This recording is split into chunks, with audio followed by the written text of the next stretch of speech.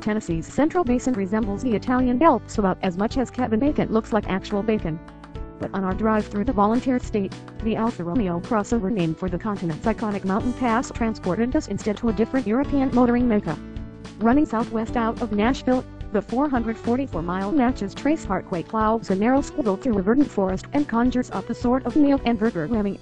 The way the manicured easement meets old-growth oak, the way the asphalt never runs straight, the way one blind corner feeds into another, it all evokes the holy green hell. Mind the liquor-clad cyclists, dispatch with the dawdling sightseers, and ignore the 40 and 50 mph speed limits of the Natchez Trace, and the Alfa Romeo Stelvio alights with verve. It steers with a steady linear effort. The brake pedal responds obediently to slight pressure modulation, and in general Alfa's brake-by-wire system felt more natural and better sorted this time around than it has in two sedans that we've driven. The Stelvio doesn't drive small, it's slightly longer than the Audi Q5, the BMW X3, and the Mercedes-Benz GLC class, but there is a precision to the controls that invites you to use more road, to corner closer to trees that crowd the driving line, and to drift nearer the drainage ditch at the pavement's edge. In this segment, only a Porsche Macan inspires more confidence. The Stelvio's dynamic virtues hold up when driven in more routine environs as well. This transmission is the rare automatic that doesn't race to upshift upon leaving the stoplight, even with the driving mode selector pointed at the default natural setting. Beyond the buttercream smooth parkway, both the 19 and 20-inch wheels calmly rolled over imperfections. Expand the brand. Alfa moved just 2,700 vehicles in America in the first 5 months of 2017. The brand's keepers hope to grow that number by moving beyond just building sporty vehicles for the enthusiast fringe, expanding into the greener field where the masses of buyers have clustered, compact crossovers.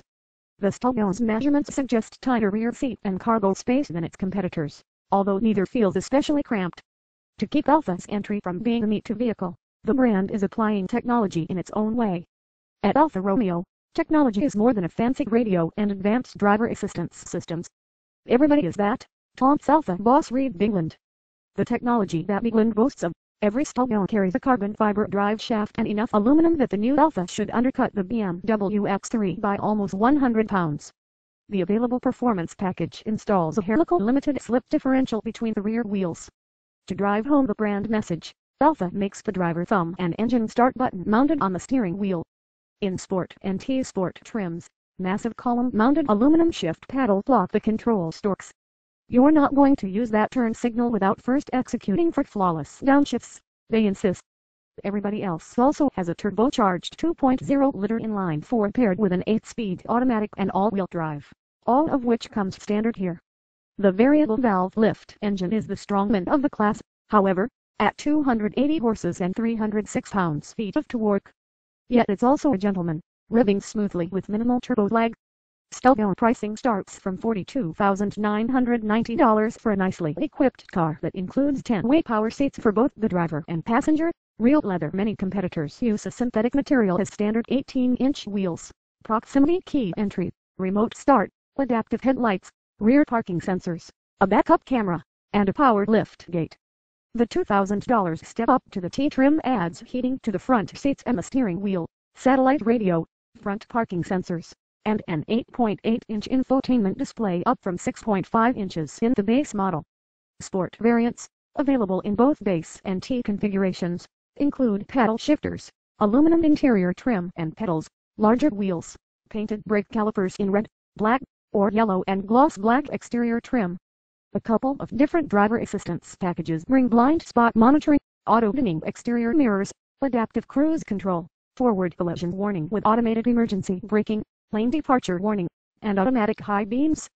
Apple CarPlay and Android Auto compatibility will become standard equipment within a couple months of the Stelvio's late June arrival, but the feature is unavailable in the initial batch of cars.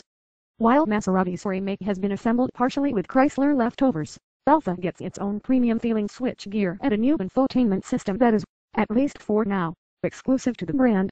The clean interior design can be accented with real aluminum, wood, or carbon fiber. At the same time, the designers didn't attempt to dress up some of the plastics, such as the untextured, flat-finish trim that surrounds the unfortunate, ambiguous electronic shifter. And the coarse-grained dash top might have been pilfered from the Ford Drills assembly plant.